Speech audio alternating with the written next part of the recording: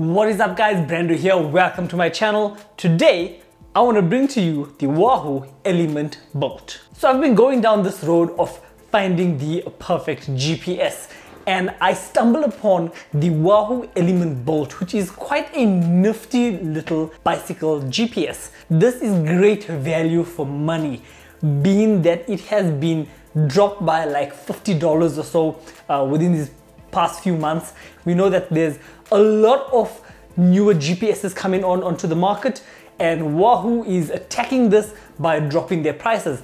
And this is a brilliant little GPS, I must admit. So we're gonna have a quick look at what we get in the box. Remember, I did open this up. I've done already 7,000 kilometers and I utterly enjoyed it. I've had not a single problem with this baby. So let's pop this box open and see what we get inside.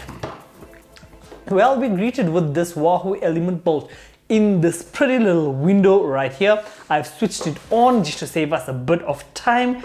In the box we get our bolt, which my backlight is on at the moment.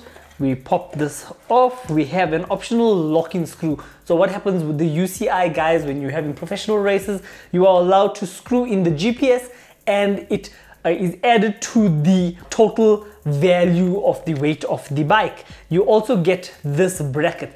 I guess this is what Wahoo brags about when they say that this is the most aerodynamic GPS on the market at the moment. We're gonna have a look at that, but for now let's unbox. And we get a instruction manual, USB cable, and this is the stem mount. You also get 4 of these cable ties that will mount the stem mount onto your stem.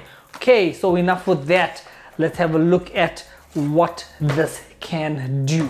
Okay, so we are back and I've got my Elemnt Bolt paired to my iPhone here, and the pairing process is brilliant. It just takes a few seconds.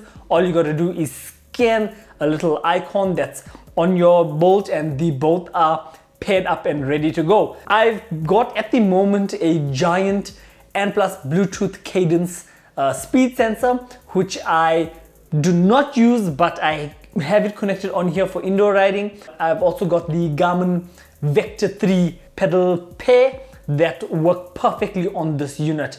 I have not had a single issue. This Wahoo Elemnt Bolt works off the app on your phone marvelously. And for now, I want to tell you the key features of this. So number one, the Elemnt Bolt has the main buttons at the top right here, which was one of the main concerns I had, because if you watch my giant Neo S video, I'll just put a link down in the description below, you will see that most cyclists get numb hands or numb fingers and we can't press any buttons on the side of the GPS, especially if it's wobbly or it's too hard or whatever.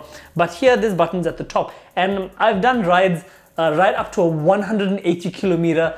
At any given moment at that endurance ride, I could press these buttons without an issue. The power buttons are right here on the side, also very well made. These are the zoom buttons here on the side and up and down, and what it does is it would actually zoom into the screen and then zoom back out, so you can store in more information on your screen.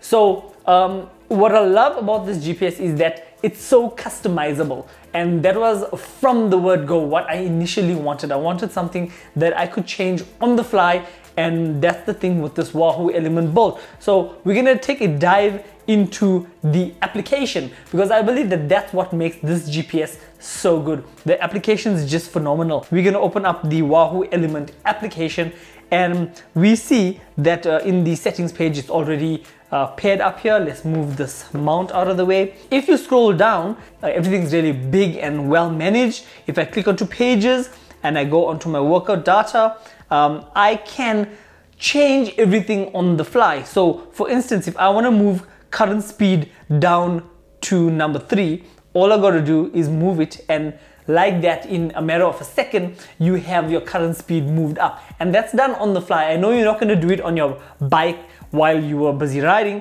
but I mean, it's just so easy to do it. So let's move current speed back up onto the top, and it instantly changes. You can set in any one of these values into any one of these slots, and I have never had an issue with it not working. The other thing is that the battery life is really great. It gives me plus minus maybe a week of riding every day with the light off, that is. If the light's on, maybe 5 days, and you just got to charge it up a bit. One of the key features of the Elemnt series GPSs are the LED strips. The Elemnt Roam and the Elemnt itself have 2 strips, one on the side and one on the top. This just has the one on the top, and yes, I use it for every ride.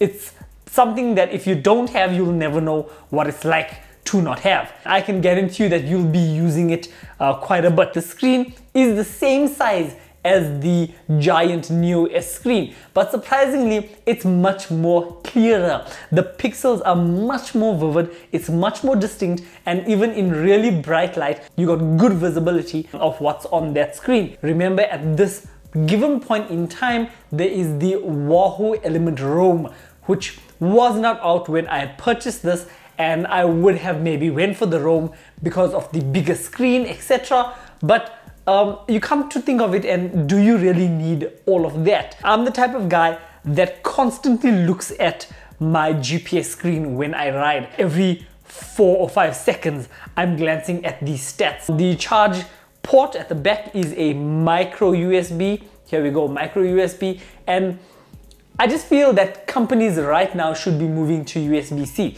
I don't understand why they do it, and this is my gripe with every new product that comes out. We don't seem to see much USB-C in there. Maybe in the future we could have more of that. The major design or the whole of this GPS is this aerodynamic look, which the Bolt came out first and then it was the Roam. Does it make any difference? And I can tell you, no, it doesn't make any difference. I don't think that something so small would make that much of a difference for your ride. And if it does, it means that you were like Superman already and you're just trying to shave off a 1 split second. And I don't feel that a normal person is gonna buy this GPS just because of the aerodynamic shape. It does look cool, but remember, once you change your stem mount, then it's gonna be like any other GPS, just lying flat on the mount there. Well, as you can see, most GPSs have the same features. It just boils down to which one works well. And to me, Wahoo works perfectly.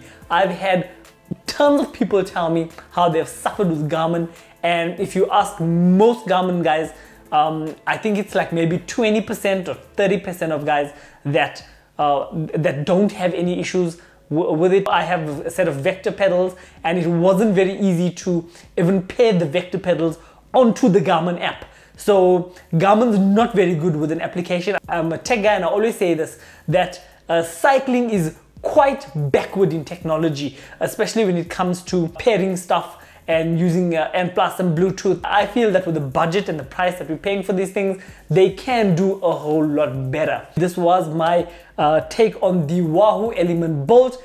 If you guys enjoyed this video, hit a thumbs up. If you did not like it, thumbs down, and don't forget to hit that subscribe button. For now, if you have any comments, please leave it down below. It's a pleasure doing business with you. Ciao.